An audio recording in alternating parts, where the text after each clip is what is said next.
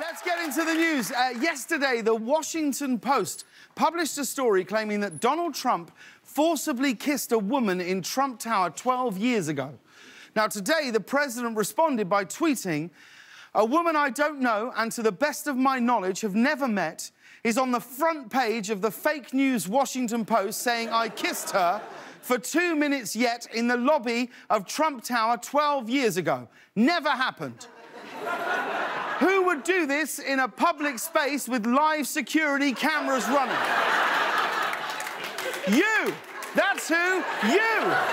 You're the exact person who would do something like that! I mean, the fact that he went out of his way to mention security cameras just means he personally destroyed that tape himself. In the article, the woman said he started kissing me on one cheek and then the other, which is also consistent with the way Trump kisses Vladimir Putin's ass. In other Trump news, after Oprah Winfrey hosted a panel interview with voters on Sunday's episode of 60 Minutes, Donald Trump attacked her on Twitter, calling her insecure. Now, I gotta say, guys, yes. This is it. This is the Twitter beef we have all been waiting for. It's the leader of the free world versus Donald Trump. It's going to be huge. But, Oprah, don't take it personally. Trump would be threatened by anyone who starts a book club. Has everybody been watching the Olympics? It's been amazing. So incredible, and there's been so many highlights over the last week. But I gotta say, I think my favourite just might be an American woman who was so desperate to take part in the Olympics that she used a series of technicalities to get onto the Hungarian half-pipe ski team, even though she can't do any tricks. Right? Let me show you what we mean. This is what a skier in the half-pipe normally does.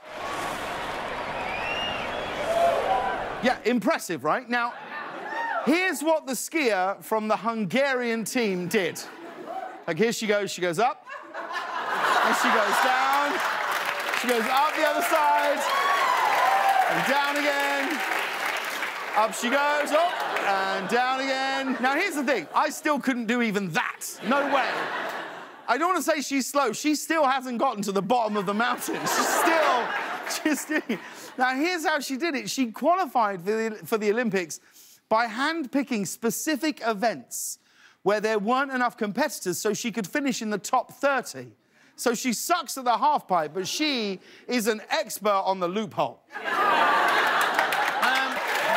finally, Valentine's Day has come and gone, but if you're still looking for someone special, I have good news, because a company has created a dating website exclusively for Trump supporters. Yeah. Oh, yeah, they're going to make America date again. Yeah, no, they are. It's like other dating sites, except when you find someone on the Trump site who carries a torch for you, they literally carry a torch for you. It's...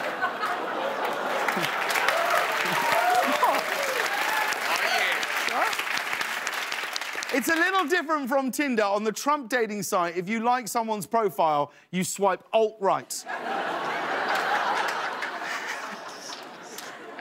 Yeah, we're making fun of it, but I will say this site gives you a real shot of finding love. It does. So, for all of you single people out there, give it a try.